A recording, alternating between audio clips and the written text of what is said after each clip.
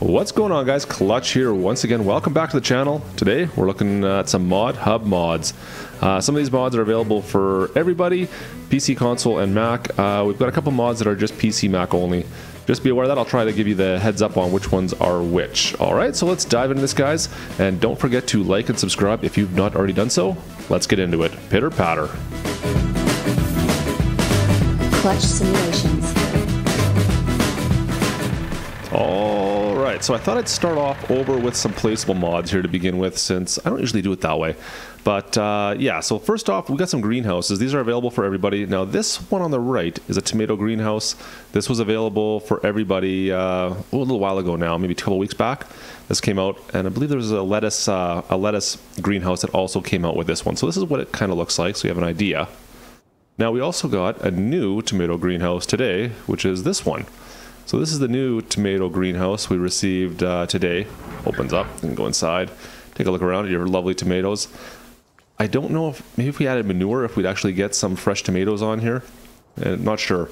Anyways, prices are the same. It's 25 grand to purchase, and then you will get $60 an hour, I believe, on this one, which is the same as the old one. So really, it just comes down to preference and style. Yeah, they're identical as far as that goes. The only thing is, I can't go in this one. I can go in the new one. And I really like that. I think that's cool. Also, with the greenhouses, we got a cucumber greenhouse. There we go. We can take a look inside there. That's as close as you can get to the greenhouse for this one, unfortunately. Walk around it quickly. There's no doors on the back, and you can't walk in the front, which is too bad. But this one is only $9,000 to purchase, where those are $25,000. The cucumber one is $9,000. I don't think I can open this. No, I can't. Thought I could for some reason. Anyways, $9,000. It will give you $57 an hour, but it only has $7 in maintenance, and these ones have 10. So, you know what? The cucumbers really don't sound like a bad deal. That's a pretty good deal for the difference in price. Anyways, so that's it for those placeables. Like I said, they're both available. These are all available for console and Mac and PC. Also for all, we received this little traffic pack. So you got some barriers, some pylons.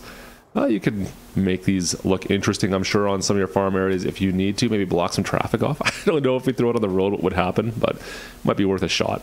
Anyway, so once again, these are all available in your decorations. I believe it's decorations for everybody as well. Now let's move on to some PC only mods, guys.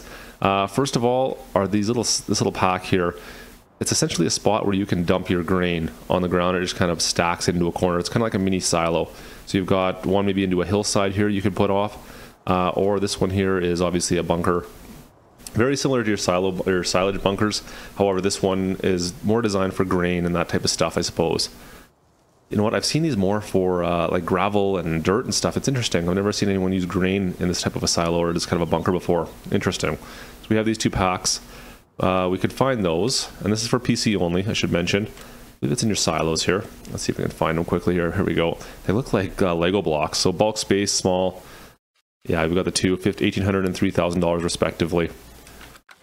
That's the two of them. And then last of all, we have a new silo. It's actually a really nice looking silo here. I don't know what the name of this one is. It doesn't really give me just a large silo. Looks very nice though. I'll take a look at this one in the store as well. I'm going to find this one. I know it's a little bit further down than the rest. There we go. Grain silo Neuro, I guess. It takes most of your normal vegetables or normal grains. 200,000 liters, $16 a day. Price is $120,000. So, yeah, nice looking silo for sure.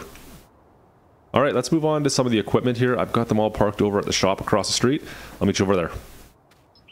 So let's start by talking about the mods for PC and Mac and console. Start for the mods for everyone essentially here. Let's start off with the back here. We have this Amazon fertilizer spreader. Anyways, the ZGB 5500 Ultra Hydro. We'll take a look at this one. I do like having more of these style of spreaders in game. This is something we don't have a lot of yet, and it's definitely a cool mod to have. We'll take a quick look at this one in the store here quickly. You're obviously going to find this underneath your, where is it? Fertilizer technology. And we're going to scroll down a little bit, and you're going to find it at $38,000, 26 meter spread. And you do have options for capacity. So you have the 5500, which is 5500 liters, of course, up to 8200, which is going to add another $10,000. You got some options for wheels. And both of those have options for wide wheels or narrows as well. So there's narrows for Michelin's. If we go to the Trelleborg, you can go to narrows as well. Very cool. Very cool. No color options, nothing like that. You just have options for size and tires. That is it. So you're looking 48,000, 38 to 48,000, depending on kind of what you want to go for there. I do really like having another one of these available in game. Yeah, this one looks great as well. Awesome. Actually, the one thing I did want to check out on this, does it allow lime as well? Yeah, so this one does fertilizer and lime. That's always kind of key. I find it because the other ones do. Yeah, they do as well. There's certain ones that do not, such as the smaller Agromatics. That one only does fertilizer, and same with the base Kuhn. So just making sure they do both for me is kind of a big deal. Let's move along here. We got a couple of bale trailers. First of all, the Fliegel flat deck. This is the 180, I believe. Nice looking flat deck trailer. It's got a few options. Very straightforward flat deck trailer. I do like a normal flat deck trailer. Nothing wrong with this at all. It's got some straps. You can see we can put the straps down on our equipment or our bales, whatever we happen to put on it. Take a quick look at that. You're going to find that underneath baling technology. Let's see if I can find this near the end here. Where is it? There she is. The TPS 180, $15,000. You've got some options for wheels, wide tires and standards. And then as well, for your colors, you have some options there. You can do your main color, and you can also do a trim color, you can see there. And we have options for rim colors as well. Oh, wow, that's ugly. Maybe black. So you're totally going to be around 15,000. The options add up a little bit, not a whole heck of a lot, but 16.3 is maxed out. I think that's good enough for that trailer. Not bad. Next up is something else I wanted to quickly look at that I found really interesting. This here bale trailer for round bales, the Lizard TR10.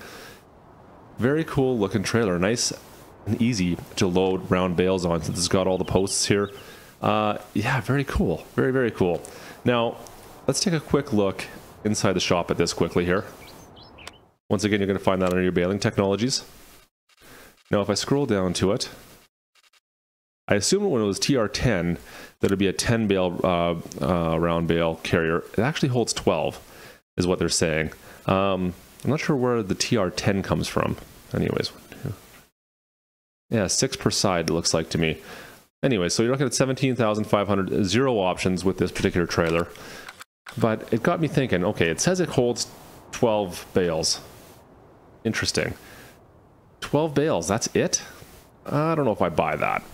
So I don't know how many bales this is, but this is a lot more than 12.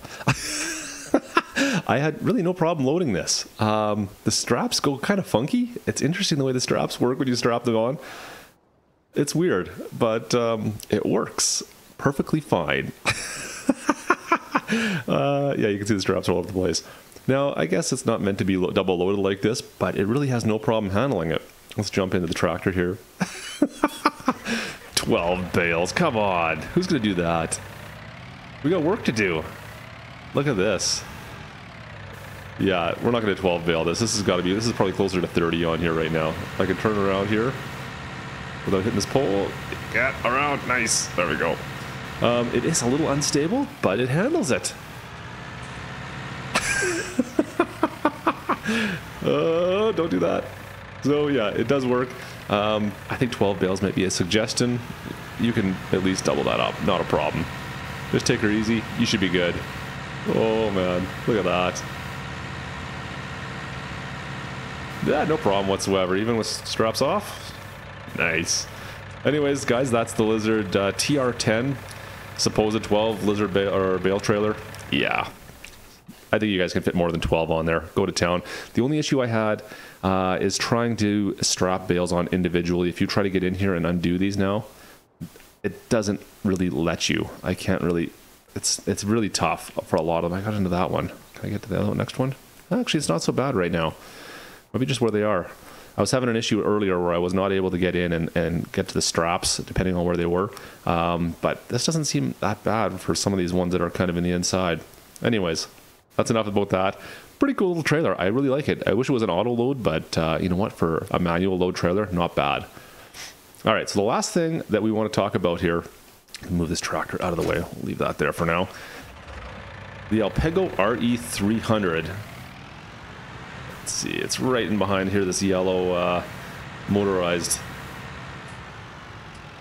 cultivator. Oh, watch out. There we go. Kaboom. So this is it right here. Let's go take a look at it in the shop quickly. So that's under your power harrowers, of course. The RE300. It's going to cost you 15 grand. Now it comes stock like this, or you can get an attacher put on the back of it, and that's really kind of cool. So this will allow us to connect another implement in behind it. There's no other options with this. Your total price will be 15 or 16 grand, depending whether or not you have this or not. It only has a 3 meter width, so it's more of an entry level or a small field type harrower, but most of the harrowers are about the same size anyway. There's not many that are, I think they're all 3 meters, aren't they? But this one will allow us to go and connect a 3 meter seeder to it as well. So now we can cultivate and we can seed at the same time with one of our base seeders, which is very cool. Look at that. Now you can double up. And you know what? I do like multitasking. This is very cool. This is a cool way of doing it, especially on some smaller fields. Obviously some big fields, this may not be the right apparatus for you. But for smaller fields, why not? That's very cool. Anyways, guys, that's going to do it for us today. That's all the new mods. For the most part, we did get a log shield, and there was a bunch of updates for some various mods. You can check those out in the ModHub if you wish. Of course, yeah, download them, the ones you're looking for. Hope you guys have found this useful. If you did, make sure you drop a like. If you're not a subscriber already, guys, don't forget to subscribe, and I will see you next time. This is Klutch. Over and out.